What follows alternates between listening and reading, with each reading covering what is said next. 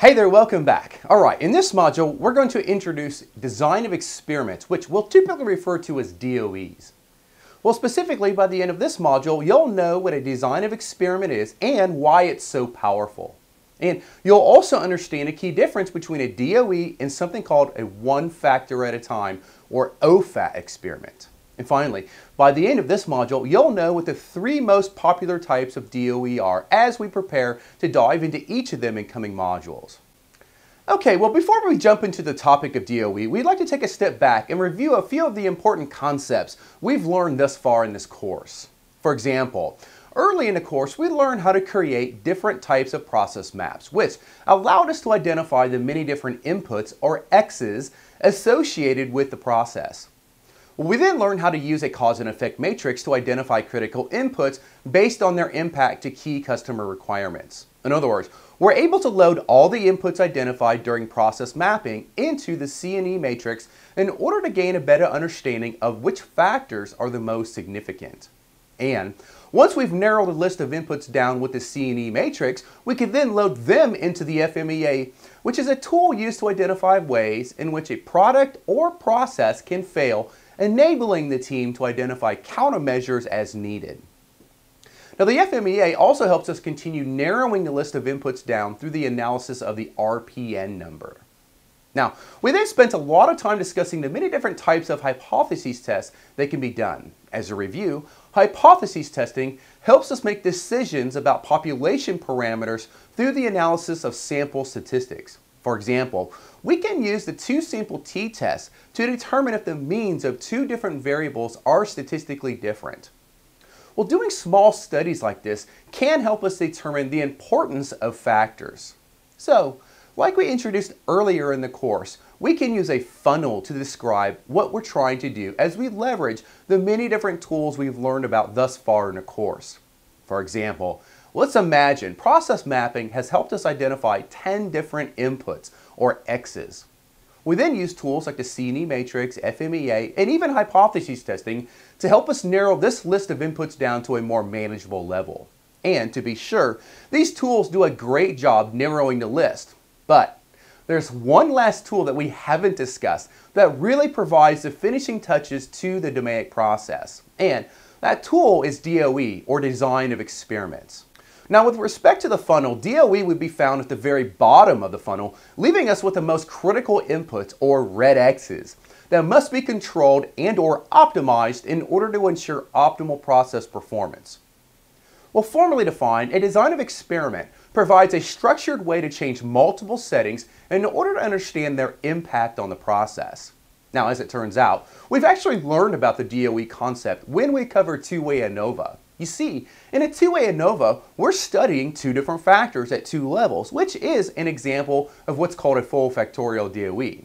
But, as we'll see, the DOE tool has much more to offer than a basic two-way ANOVA provides. Now, as an aside, if you haven't watched the lessons on ANOVA and hypothesis testing in general, you'll definitely want to do so before attempting to understand DOE.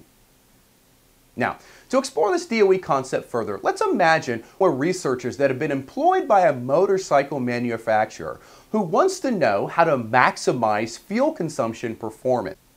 Well, specifically, they want to know how three factors, tire pressure, the speed driven, and the gasoline octane used, impacts fuel consumption, which is measured as miles per gallon. So, in order to conduct a study inside our lab, we set up a test station that allows us to control every variable in a controlled manner. Now, the motorcycle actually sits on rollers, allowing us to run it at precise speeds as needed. Once we have the test station prepared, we're ready for our first trial, which has us setting the tire pressure to 35 psi, running the motorcycle at 55 miles per hour while using 85 octane gasoline. We then run the motorcycle inside the test station until all the fuel is used. This allows us to calculate the miles per gallon for this trial, which, as it turns out, was 24 miles per gallon. We then decide to see if changing tire pressure has any influence, so we inflate the tires to 40 psi, but keep the other two factors the same. And when we finish the trial, we discover that we got 32 miles per gallon. In other words, 40 psi definitely seems to be the best tire pressure. So with this known, we decided to stick with 40 psi for tire pressure and move on to test how speed impacts miles per gallon performance. So we run the motorcycle at 65 miles per hour for this trial, but leave the octane at 85 since we don't want to change too many factors at once. And when we finish this trial, we discover miles per gallon drop to 25, meaning faster speeds definitely impacts performance negatively. So for the last trial, we leave tire pressure at 40 since it was the best and change the speed back to 55 miles per hour since that was the best. This leaves us with the last factor, octane. So for this final trial, we fill the motorcycle with 90 octane gasoline. Once the trial is over, we learn the performance was the same as the previous trial, meaning the octane used doesn't really seem to matter. So as a result of this study, we conclude that in order to maximize miles per gallon, our tire pressure should be 40 psi and we should drive 55 miles per hour while using 85 octane since it's less expensive and perform the same as 90 octane gas. The question is, have we just performed a design of experiment and really determined the optimal settings? Well, the answer, unfortunately, is no. You see, what we actually did was known as a one factor at a time experiment, or OFAT. And sadly, many people believe this sort of one factor at a time experiment is indeed a DOE, when in actuality, it's not. You see, as we'll explore in our next module, when we have 3 factors at 2 levels, we actually need to do 8 trials in order to test every possible factor combination. And as we see here, we've only done 4 of these 8 trials. Now, when we do the other 4 trials, we discover an extremely interesting interaction between the factors since setting the pressure at 35, driving at 65 miles per hour, and using 85 octane gasoline actually results in a miles per gallon performance of 38. So, had we only done the 4 one factor at a time experiments, we wouldn't have discovered this powerful interaction.